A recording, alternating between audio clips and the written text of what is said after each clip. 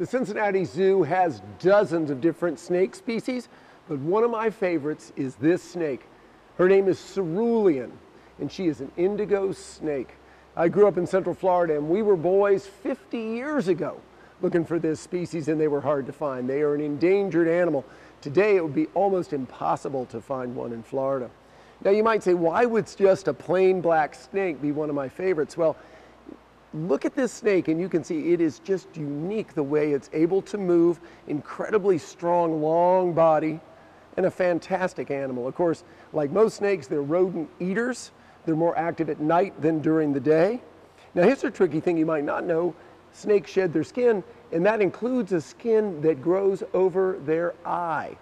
So this one's about to shed, so cerulean has those little contact lenses that will very soon pop off along with the rest of its skin as it sheds. She's an old snake. She's 17 years old. She's lived her whole life here at the Cincinnati Zoo, and she sheds about every other month. So the next time you're down at the zoo, stop by our reptile house, and also all over the grounds in our visitor encounters, we'll have animals like cerulean for you to see up close. Here at the Cincinnati Zoo, I'm Thane Maynard.